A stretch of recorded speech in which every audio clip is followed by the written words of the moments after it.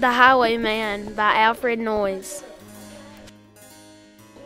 The wind was a torrent of darkness among the gusty trees. The moon was a ghostly gale and tossed upon cloudy seas. The road was a ribbon of moonlight over the purple moor, and the highwayman came riding, riding, riding. The highwayman came riding up to the old inn door. And dark in the dark old inn yard, a stable wicket creaked, where Tim the ostler listened. His face was white and peaked. His eyes were hollows of madness, his hair like moldy hay. But he loved the landlord's daughter, the landlord's red-lipped daughter. Dumb as a dog he listened, and he heard the robber say, "One kiss, my bonny sweetheart, I'm not for a prize tonight, but I shall be back with the yellow gold before the morning light. Yet if they press me sharply and harry through the day, then look for me by moonlight, watch for me by moonlight. I'll come to thee by moonlight, though hell should bar the way."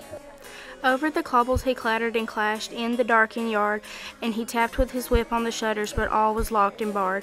He whistled a tune to the window, and who should be waiting there but the landlord's black-eyed daughter, Bess the landlord's daughter, plaiting a dark red love knot into her long black hair. He did not come in the dawning, he did not come at noon, and out of the old tawny sunset before the rise of the moon. When the road was a gypsy's ribbon, looping the purple moor, a red-coat troop came marching, marching, marching. King George's men came marching up to the old inn door. They said no word to the landlord, they drank his ale instead, but they gagged his daughter and bound her to the foot of her narrow bed. Two of them knelt at her casement with muskets at their sides. There was death at every window, and hell at one dark window, for Bess could see through her casement the road that he would ride.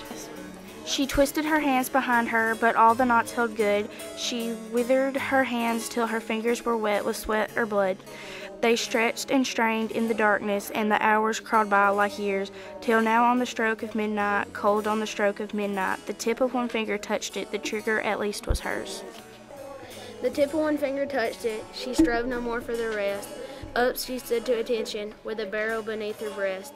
She would not risk their hearing, she would not strive again, for the road lay bare in the moonlight, blank and bare in the moonlight, and the blood of her veins in the moonlight throbbed to her love's refrain.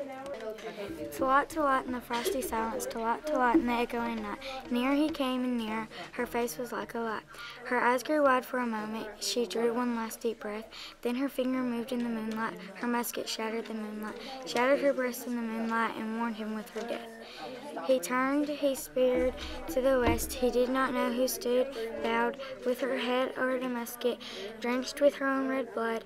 Not till the dawn he heard it, his face grew gray to hear it, how Bess the landlord's daughter, the landlord's black-eyed daughter, had watched for her love in the moonlight, and died in the darkness there.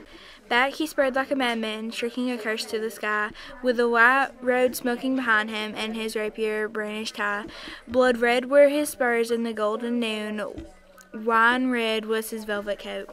When they shot him down on the highway, down like a dog on the highway, and he lay in his blood on the highway, with a bunch of lace at his throat.